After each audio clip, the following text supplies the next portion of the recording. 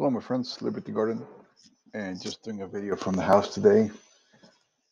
And this is a response to Huples' cat. He asked for a response to a video he recently did, and here's my response to him. So, there's been a lot of controversy about the COVID-19 vaccine, especially after the CDC came out and said that we all needed to go back to wearing the masks or kind of gave guidelines to that regard. And that was in part due to a study they conducted where they realized that a lot of the people that were getting infected were already vaccinated. So based on that, they said, well, let's go back to wearing our masks. But they also keep on insisting on getting vaccinated. And this is the part where I have some issues with because I don't think the vaccine has been working all that great, right? So before they were saying that the vaccine would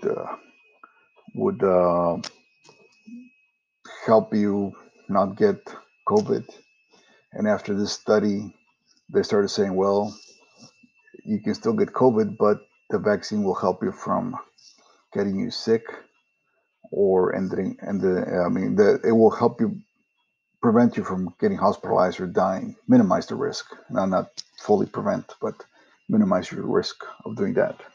And since then, I've been hearing a lot of people, especially guys who work in hospitals, doctors, etc. I have friends who are doctors or friends who have friends that are doctors, and they all say that, well, that mostly the people that are getting hospitalized or dying are non-vaccinated people. But I haven't seen a study published to that regard. It's all anecdotal, right? So I am trying to find out data, right? And I can't find data, so I got to go dig for it myself. And this is what I'm going to present to you right now. So the way that I see it, I'm just going to use Texas as an example, right? Because I follow Texas very closely because that's where I live. And this is the world meters. And we can see here that in August of last year, right around, there we go, August 4th, we kind of peaked around 12,000 cases in August 4th, right? 12,000 cases or so, average daily new cases. This is when there was no vaccine. Then we kind of went in a lull, and then in the fall started picking up again. And then we reached the maximum cases of 27,000 or something like that in the middle of winter. Now, I think that this was the alpha variant, the one that was pretty deadly. And then we started seeing the numbers decline. And this also coincides with the vaccine, right? So a lot of people start saying, well, the vaccine is working because as more people are getting vaccinated, the numbers are declining.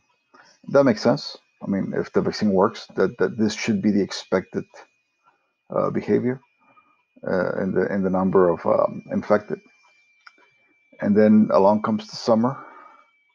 Fourth of July kicks in, and that's when it starts going up again. Boom, boom, boom, boom, boom, boom, boom, boom, boom, boom, boom. Okay. So here we have yesterday 15,699 cases. And this is in Texas where we are 44% fully vaccinated. This is from the Mayo Clinic. And we have 44% fully vaccinated, 2 jabs, or the Johnson & Johnson 1 jab. And we have 52% fully vaccinated. Now in Texas, there is a surplus of vaccines.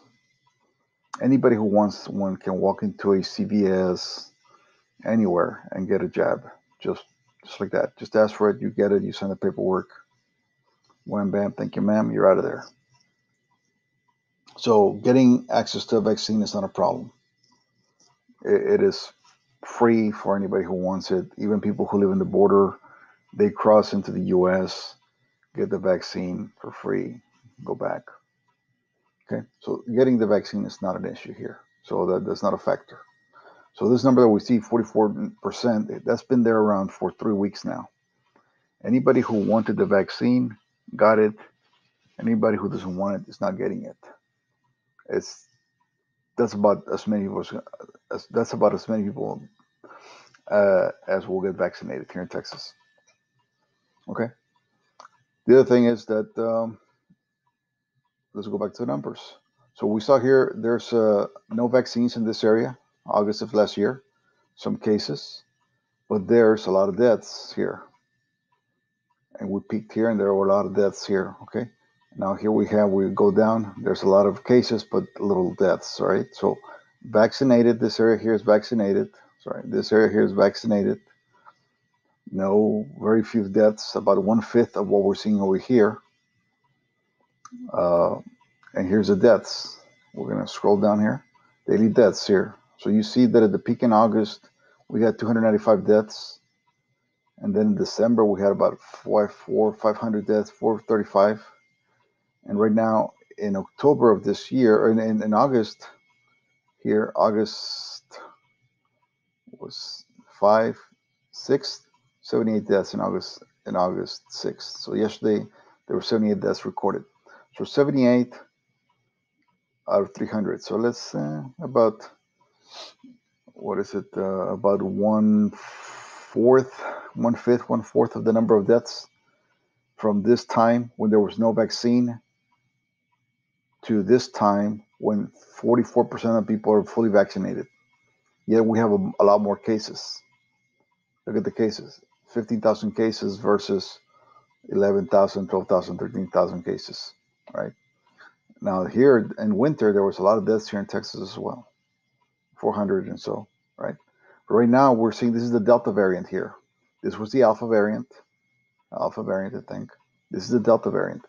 So the Delta variant is proving to be very contagious, as we can see by the numbers here, 15,000 numbers. And it rapidly started growing like crazy. I started seeing these numbers in the 4th of July because I went to a festival. Nobody was wearing masks or anything. And I said, the numbers are going to go up. And sure enough, they started going up. Boom, boom, boom, boom, boom, boom, boom. Now, the deaths are going to trail always, right? But this has already been 2 weeks at least. And I did a video earlier about this. The numbers don't lie. It's called the video. And I believe Huples said, well, wait for the numbers, right? Well, we're already kind of in the middle of August, and the numbers really haven't changed that much. Here's the numbers for July 1st. July, there we go. God, if I can get this thing to move slowly. 33 on July 8th. And we're at 78, so double the numbers, a little more than double, right? But the cases have gone up from about 1,500 cases to 15,000, right? So the increase in cases is completely disproportionate to the increase in deaths, right? So which tells me that this variant is not very lethal, although it's very contagious. And to give you a point of reference, if you go out to the streets now here in Texas, at least in the Metroplex, you go out to the stores, anywhere, nobody's wearing a mask anymore. So, I mean, I would say that it used to be around this time here when there was a mask mandate, everybody was wearing masks. You go to Costco, you go to Walmart, everybody's wearing a mask. Here, the governor said there was no more mandate, so nobody's wearing a mask at this point. Very few people are wearing a mask, and you can see the increase in cases as well. And I'm not saying the mask stops this or not. I'm just saying what is, right? There's an increase in cases. Very few people are wearing masks because there's no more mandate. But the deaths are not there. So all this propaganda about the virus that is super deadly and this and that, I don't see the numbers. Now, I mean, the nurses, the Huples, anybody can say whatever the hell they want to say, but without numbers, it's just their opinion against mine, even though they may be in the medical field and I'm not. But numbers are numbers. So that's it. Now, this is the study that the CDC came out with. As you can see, it's the CDC. I'm not making shit up here. And here it is. This is key. Okay. So there was a 79% breakthrough in the study that the CDC said. Now, I've been saying that the vaccine hasn't worked worth a crap for a long time because I saw this same numbers in the UK a couple of weeks back, about 3 or 4 weeks back. and I made a video about it. Now, here, what's important about the study, I knew already about these numbers. I mean, that's nothing new. What is important about the study here is this. Mm, okay, yeah, this CT value here. So it says um, the cycle threshold, which is basically your viral load, to the best of my knowledge. Uh, Evaluating specimens from 127 vaccinated persons with breakthrough cases was similar or were similar to those from 84 persons who were unvaccinated. So basically, I mean, the viral loads on the vaccinated and the unvaccinated are the same. So all along we've been told that the vaccine is working, right? And how does a vaccine work? Well, it provides you some level of inoculation. In the older vaccines was some kind of virus that was introduced into your body, and your body learned to combat or to fight it. And then when you got the real strong load of a virus or a real virus, not a real virus, but like a full virus, I think the one they introduced to you, on you with the older vaccines is like some kind of virus that's kind of half dead or something like that. Again, biology is not my field, but the way I understand it is that once you're inoculated, your body's reaction is to attack that virus when it comes in to prevent the spread. And we see here that the people who have been inoculated with this vaccine are carrying the same viral load as non-vaccinated people. So how can you say that the vaccine is working, one, if you're carrying the same number of viruses? First, if you're getting infected, right? And second, not only are you getting infected, the virus is spreading through your body as if the same way as it spreads through the body of people who are not vaccinated. So what this tells me, what this tells me is that if two people, one is vaccinated and one is not vaccinated, and then you have 79% of breakthroughs happen on vaccinated people, even more than on the unvaccinated.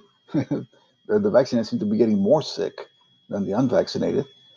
Then on top of that, the virus is spreading just the same through their bodies as it is through the bodies of the non-vaccinated. Okay, there were some people that were sick, pretty sick here, and they ended up in the hospital. I believe it's further down here. I don't know. This is the study. You can kind of go look at it. I think there was 4 or 5 people who ended up very sick that were vaccinated. They don't say anything about the non-vaccinated going to the hospital. They just mentioned the vaccinated going to the hospital. So what all this tells me, oh, and also they mentioned here that they had some complications. They were basically had some other sicknesses that caused them to get sicker with the virus, and ended up in the hospital. Um, what this tells me here, these numbers tell me the new cases. This tells me that one, Delta is a very contagious, very sticky virus. Two, it tells me that the Delta is not being halted by the vaccine, and the number of deaths, which have remained relatively low relative to the increase in Delta cases, at least in where I live, are not increasing. So this tells me that the Delta is nowhere near as deadly as the Alpha virus up here or here. So this whole thing about the Delta being super deadly and this and that, I don't see it in the numbers. I simply don't see it. I don't think this 70 number here is going to get to this point. No, I really doubt it. Okay, so that's my very unscientific conclusion. Just basically looking at two little graphs. Okay, the new cases and the daily deaths here in Texas, and also the number of vaccinated, which happens to be 44% in Texas, fully vaccinated, and the breakthrough, which is 79% of the people on the CDC study got breakthrough infections. So what's the use of the vaccine, I ask, if it's not preventing you from getting infected and it's not preventing the virus from spreading your body? The only reason people are not dropping dead like flies It's because the virus is not that deadly. This Delta variant is not that deadly. If it was this Alpha variant spreading like wildfire through the population, people will be dying at this same level over here, uh, right here. They would be dying at this same levels here by now, and they're not. Okay, so that's what I can conclude. The one, the vaccine is not working to prevent you from getting infected. Two, it's not working to prevent the viral load from spreading in your body once you're infected. And three, the Delta variant is not as deadly as the Alpha variant. So therefore, not too many people are dying. And that whole thing about only the non-vaccinated are ending up in hospitals and or dead, well, that remains to be proven because I have not seen any numbers to that effect. None official numbers. All I hear is anecdotes from doctors and nurses and friends of a friend and this and that. But I have yet to see any results published as to how many people are going to the hospital that are vax, non-vax, how many are walking out, how many are not walking out. So that's my 2 cents contribution to the expanding of knowledge. Thanks for listening.